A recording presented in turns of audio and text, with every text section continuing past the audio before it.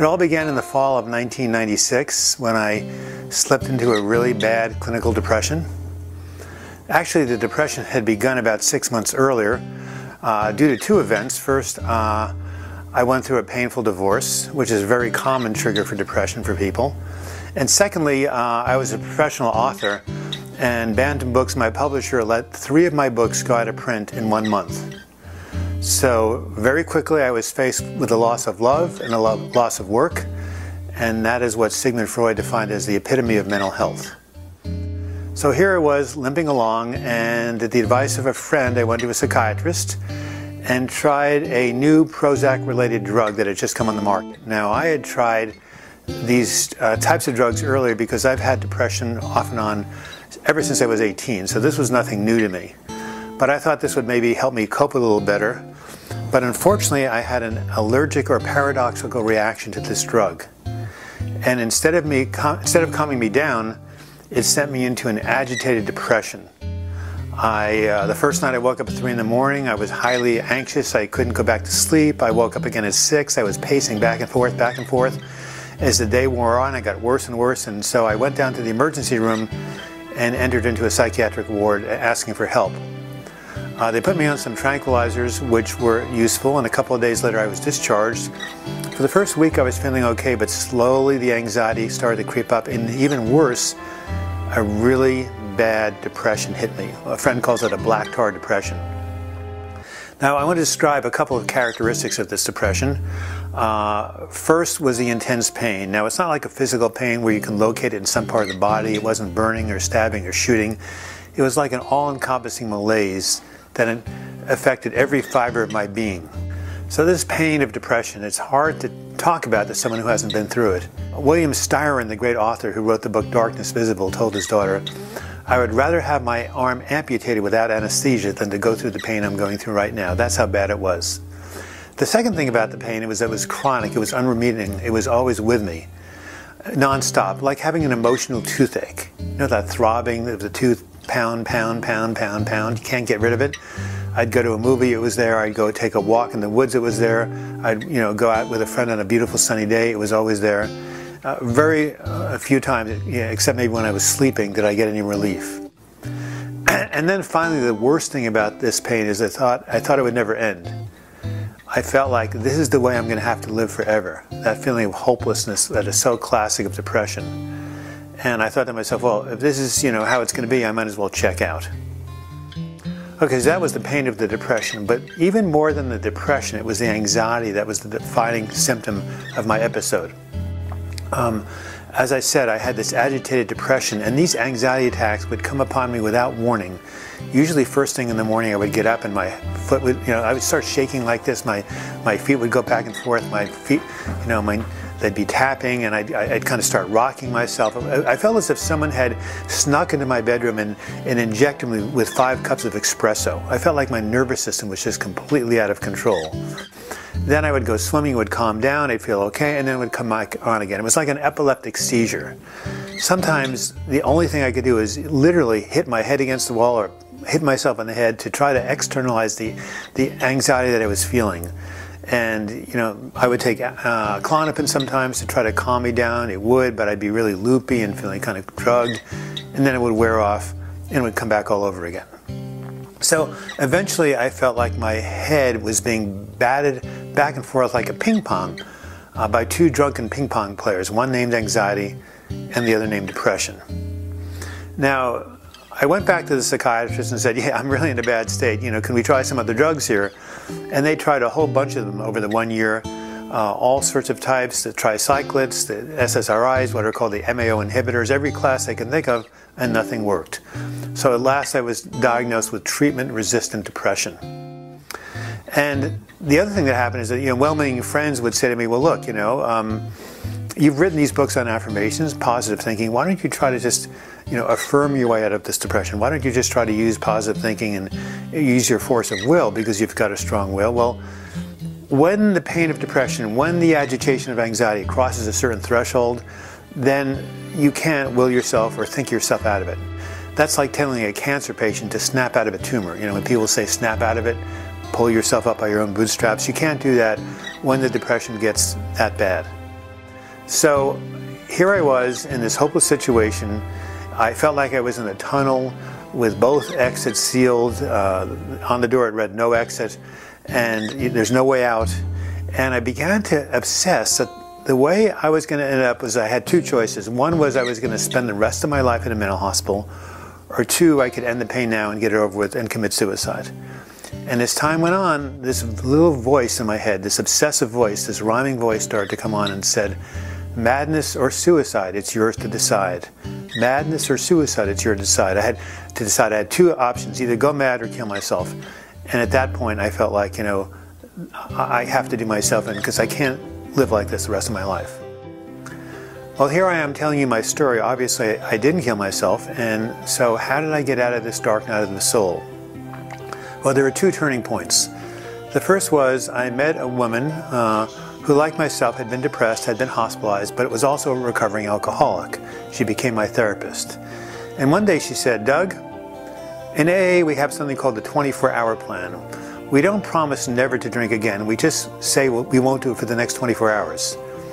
You don't have to tell me that you'll never commit suicide. Just say that for the next 24 hours you'll stay safe. Even better yet, try to stay safe just for the rest of the day. Create some sort of a life raft for yourself that you can use. So working together, Pat and I put together what I called my daily survival plan for living in hell.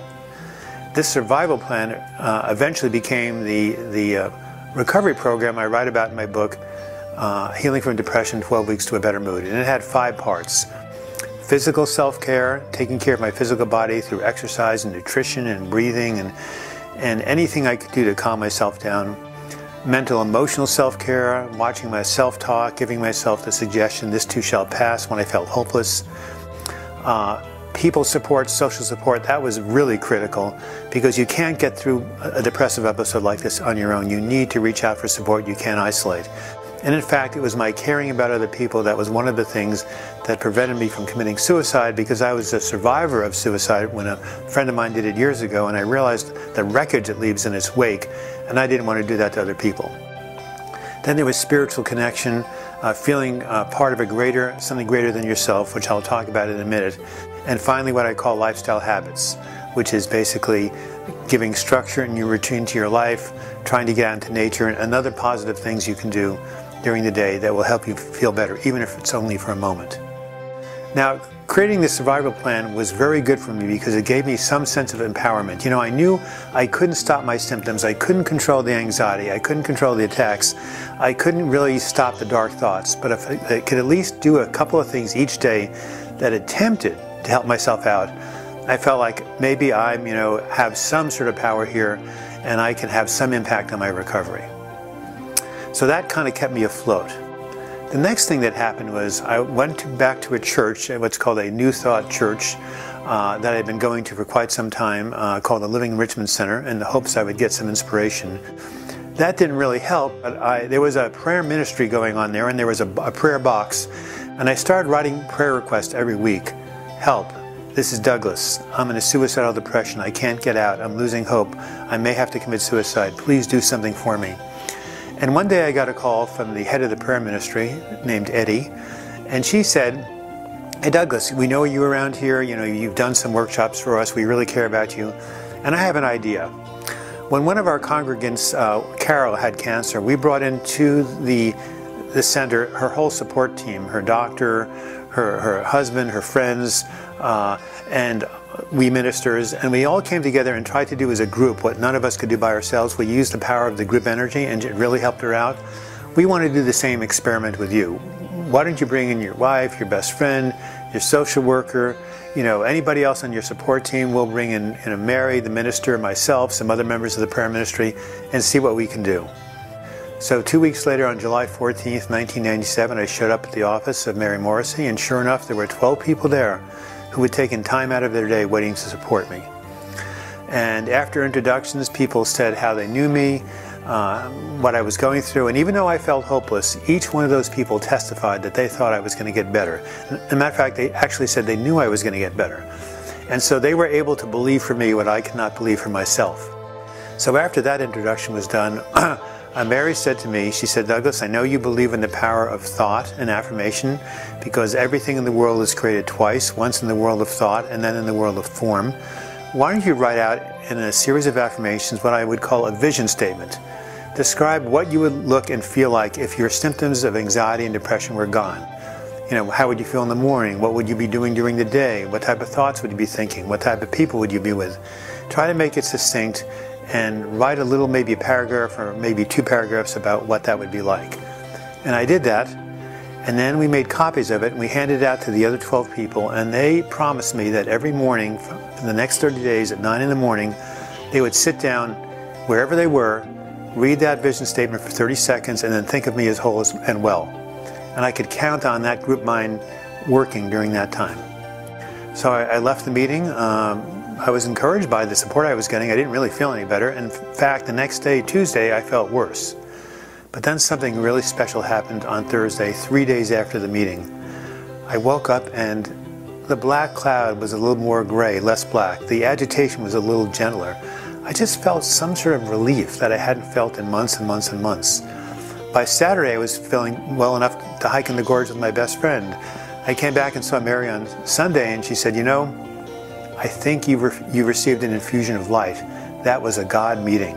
There was some sort of spiritual consciousness working through the group that entered into you and is helping you." Within 30 days, I would say that half my symptoms were gone. Within 90 days, I was completely free of symptoms. Now, my psychiatrist later said, "Well, you would have gotten better anyway." But no, that couldn't have happened because people were trying everything they could for 9 months and nothing was helping. So I choose to believe that something went on, which I still can't explain and describe, but it made a huge difference in my life. So what is the moral of the story? Well, we have a lot of technology, we have a lot of drugs, we have a lot of new discoveries for helping people with mental illnesses, but there still is no power greater than the human power of love and connection. Dean Ornish wrote a book called Love and Survival, in which he details how strong community and connection can help people survive heart disease and other types of chronic physical illnesses in a way that even medicine and drugs cannot help. And what's true about these physical illnesses is also true of mental illnesses, as I've discovered, that these individuals who care enough about me to come together and, you could say, pray over me or affirm my well-being were the critical difference between life and death. I'd like to conclude my journey by sharing with you a few words that I wrote in my book, Healing from Depression. What goes down must come up. There can be no death without rebirth. Every ending is followed by a beginning, and the experience of hell is nothing but a precursor to the glory of heaven. In other words, I tell people that, if you're going down into depression, you will rise again. That's just the way that nature operates. Day follows night, spring follows winter. And these are not an intellectual supposition, these words. I went through this. I went through the crucifixion and the resurrection. So I know this is real, and I've seen people in the groups I've led. I've seen people write to me after reading my book. This is not just my story. This is our story. And I do have this final message to share with you that really describes this death and rebirth experience. If you are on the edge of the abyss, don't jump. If you are going through hell, don't stop. As long as you are breathing, there is hope. As long as day follows night, there is hope. Nothing stays the same forever. Set the intention to heal. And by that I mean, just ask Spirit or your higher power to help you out, that you want to get well. Reach out for support to other people, to Spirit, to your higher power, whatever you call it. And ask for support in staying with this pain and hanging in there and persisting until it repatterns, because it will. Because the only constant in the universe is change. However bad you feel today, things will change at some point. They have to. It's a physical law of the universe. So, set the intention to heal, reach out for support, and you will find help. Thank you so much for taking the time to listen to my story. And remember what they say in AA, don't give up 5 minutes before the miracle. Thank you.